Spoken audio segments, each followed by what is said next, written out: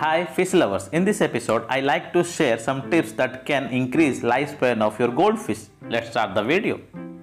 To keep your goldfish happy and healthy, always select a large tank to keep the fish. 50 liters of tank for a fish will be an ideal measurement. Being an animal lover, I request you people to never keep a goldfish in a bowl. Goldfish need bigger space to live, so bowl will not be a comfortable place for them. And also never keep a goldfish alone as they are highly social animals. Goldfish waste create ammonia. For that, after setup of the tank, at least wait for a week to add the fish.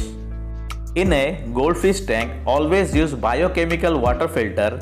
Add some plants, rocks to keep the fish comfortable.